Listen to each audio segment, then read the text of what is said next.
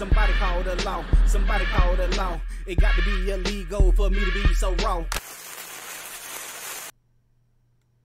What up, though? Heist man, the foe talk that talk, ghetto news and opinions, man.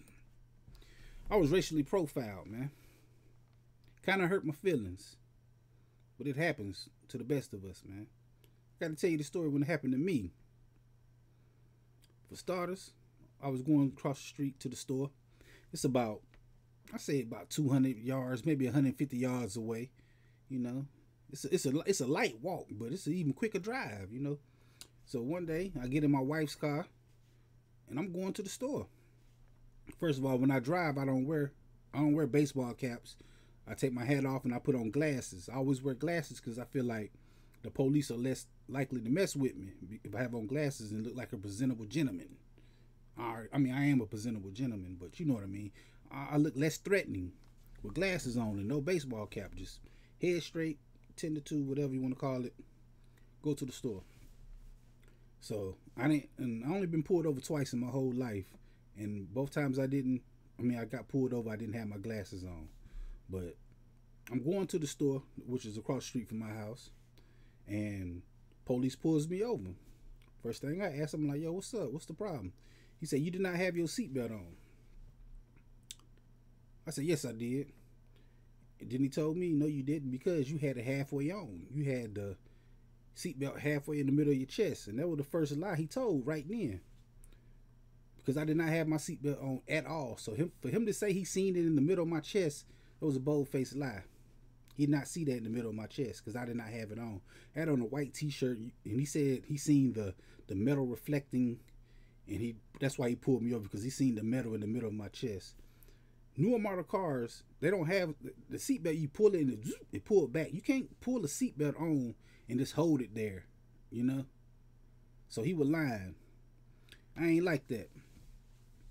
And it was a bold-faced lie. But that ain't where he racially profiled me at. He asked for my license and registrations and all that, you know, blase, blase. I told him I ain't have my wallet on me because it's right across the street. I told him I live right here. He ran my name, social security number, blase, blase. He ran all that. Everything was cool. He wanted the registration of the car. I'm looking like, see, there was the tricky part. I'm like, I don't know if I wanted to go in. I was not going to reach in there myself because I know my wife had her gun in there and or bullets, which she didn't have a gun in the car. She had bullets in there. And I was not going to be putting on nobody's t-shirt. I was not going to make the news for going inside of there and he see something, think I'm bah, bah, bah, bah, you know how it goes. It goes down that way. But he went in there, got the registration out, cool. He had nothing. He was cool. So he said, he started looking around. He said, what is that in the side of your door? In the back seat. And it was crumbs in there. I told, man, I said, them cookie crumbs or Cheeto crumbs or something, man. He said, I don't know. And I said, this is my wife's car. I said, look, you see the car seat back there? He said, nah. So they searched the whole car. And this is where he got me at. This is where he racially profiled me at. He asked me, he said, tell the truth. That's how he came to me. He said, tell the truth. When was the last time you and your homeboys was sitting in the car smoking?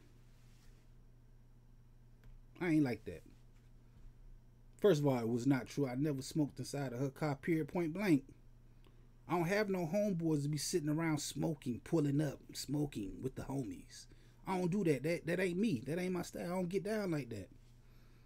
And that's how I feel I was racially profiled, because he put that on me. He made a whole scenario for me. He actually said, tell the truth. When was the last time you and your homeboys was sitting in the car smoking? That's dirty work, man. It didn't go down that way. I said never. So I don't got no homeboys. I don't smoke in my car. You know, blah, blah, blah. Now, this isn't even my car. It's her car. That's how I don't smoke in here. Then he said, all right, we got to search the whole car. They searched the whole car, and he called up backup. He said, I'm finna call backup. We finna search this, these crumbs, whatever you have in the car. We're going to put them in the test. I said, okay, cool. So I'm sitting back. I'm waiting. They searched the whole car, found nothing because it's my wife's car. Kids, toys, stuff like that. And the man pulled up, like I think 2 more police officers pulled up, and they got the little yellow packet, the little blue packet and stuff. They talking about some, oh, never mind, you don't have to worry about that. There's nothing in the car. I'm like, nah, search it. I said, put the crumbs in there to see what it is. You're not gonna accuse me of something then when you don't find nothing. Don't go through the whole process. I'm like, nah, sprinkle the shit in there. So of course they did. They sprinkled it in there. Found out it was nothing but crumbs. Like I said, it was. It didn't turn green or red, or I don't know what color it's supposed to turn, but it didn't. Let me go. Got my shit. Went back home. Told my wife, I'm like, yo, I saw this racially profiled, and I feel a way, man. Like, that ain't no good feeling, man. I ain't never been racially profiled that I know of, that I can remember, nothing like that. But when I got pulled over, he asked me, when was the last time you and your homeboys was sitting in the car smoking weed?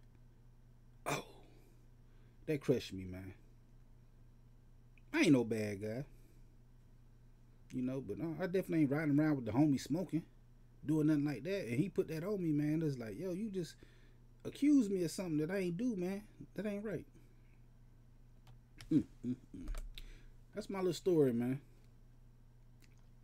I know y'all got stories like that too. Y'all might be guilty of y'all stories though, not me. Nah, I'm playing, man. But you understand what I'm saying though.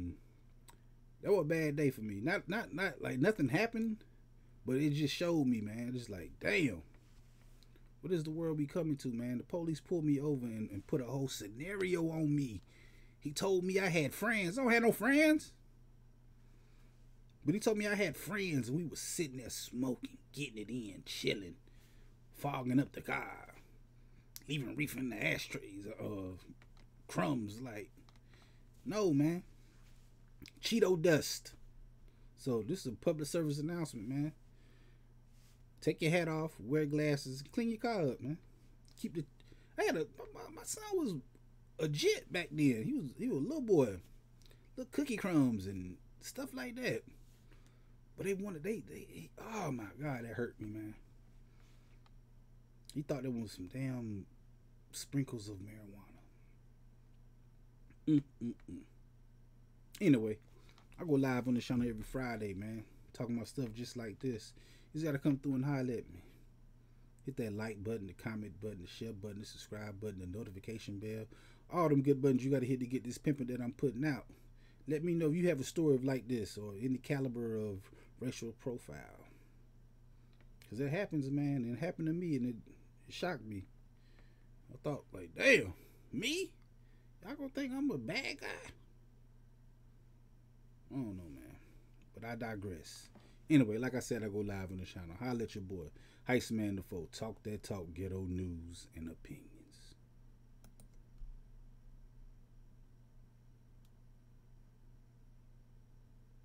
This is a dangerous groups that we're dealing with now. All right.